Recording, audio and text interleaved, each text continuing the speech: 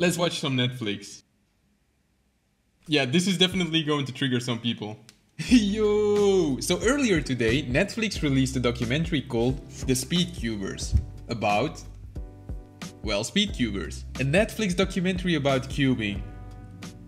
This sounds surreal, right? I watched it, I filmed myself watching it, and I'm just going to share my thoughts with y'all. There will be some spoilers, but I will try to keep them to a minimum so you can still enjoy watching it afterwards if you haven't already. Alright, so the documentary was basically about the rivalry between Felix Zemniks and Max Park for the World Championships 2019 in Australia. Now, I said rivalry, but I should have said friendship, because that's basically what the documentary is about.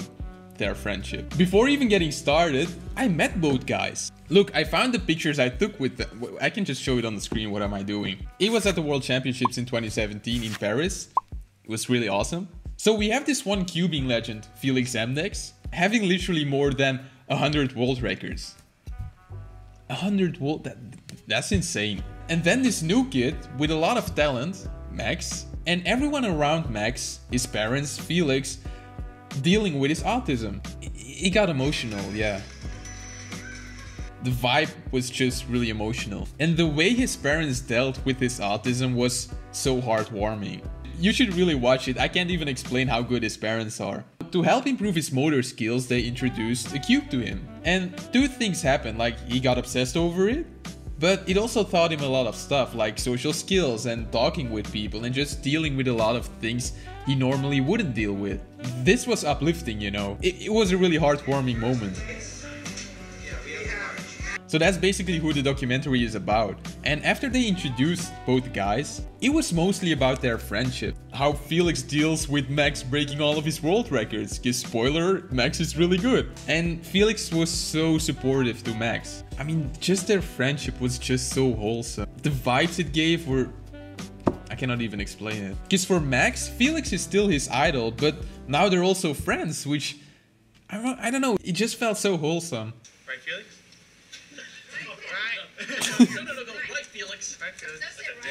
Then, days before the World Championship, we hear from Felix how important this championship is to him. You know, he has been on the top for all these years. And now this World Championship is in his country, his city, Melbourne. Obviously, he wants to perform really well. And then Max is obviously crazy fast, so he's a top contender as well. So you really want to know, like, what would be the outcome? Like, would Felix win? Would Max win?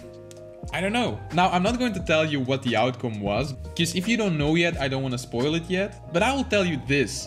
Even though I knew exactly what was going to happen, I was on the edge of my seat all the time. My hair is standing up. Whoa, this gave me the chills.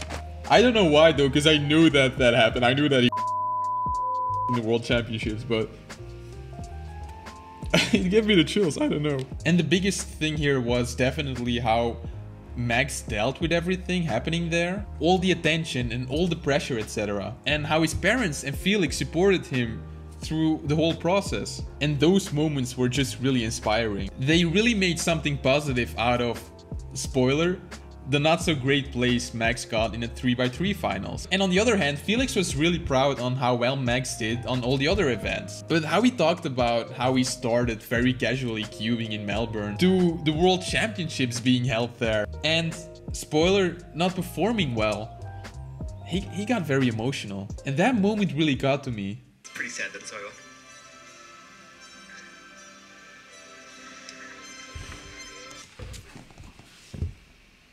Yes, I was that much into the documentary. And I never expected it at all, because Felix posted this on his Instagram before I even watched the documentary. So I knew it was going to get emotional, because a lot of people answered yes to it. But I'm a man, you know? So I didn't expect to get emotional myself, but it happened. So that really must mean that the documentary does a great job of pulling you into the story.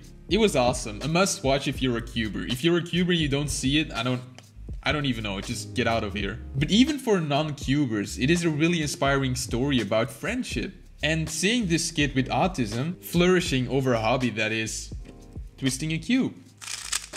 Now, to share my overall thoughts and review of the documentary, I'll quickly share my reaction right after I saw it. This was so good. I really didn't know what to expect. You know, I was like, you know, this is going to be on Netflix. But then again, it's about cubing, and cubing is not that big, you know. They did an amazing job. Yeah. I don't know whether I got so emotional because this is something that's part of me. You know, cubing is something that is obviously important for me.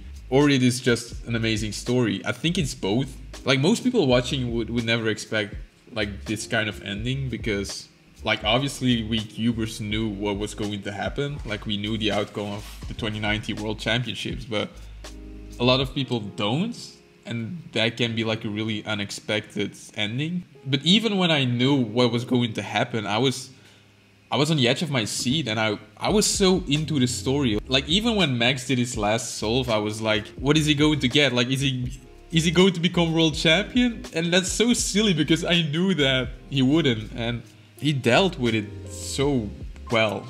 Like, it was okay. You know, he said it's okay. And then his mother, Nikki, said, that's winning for us. That's beautiful. Normally I'm like this super happy guy, but I don't know, this just hit me. There were some fun parts in there as well, but most of it was super emotional. I kind of like that. I always tell my girlfriend that if a movie ends in a good way, then you can place it and, you know, you forget it. But when it doesn't, you're like always thinking about like how it could have ended, and you know, it just stays with you. And the ending here was kind of double because Felix didn't perform really well on the World Championship 2019, and the way he explained it, like how important it was for him, like he's been on the top of cubing 10 years and he didn't get a single podium. Like, regardless the outcome, people will still say that he's the best cuber, but that must have been really hard for him, and he got very emotional. I think that's what hit me, because like he's the guy I really look up to. Such a great documentary. I did not expect this at all. Thanks a lot for everyone who worked on this. Chris Olsen, I knew you had a huge part in this, in the making of this. You did an awesome job, like everyone who worked on it. Felix Zemniks for doing this. Max Park for being so brave and strong to actually taking part in this. Is like, especially knowing how his autism is. That's actually really courageous of him to actually still want to do this. Definitely give it a watch. That's all for this video. It was awesome. Now finally, I want to hear from you guys. Did you see it? Did you like it? What's your thoughts? Because it's about us, guys. It's about cubing on Netflix. That's insane. Anyways, I hope you liked the video. If you did, please give it one. And if you want to see more of me, just subscribe. Thank you. Thank you so much. You're all awesome. Pablo, where is he? He is still alive, guys. Did you like the documentary? He says yes, guys. I guess I will see you in the next video. Ciao.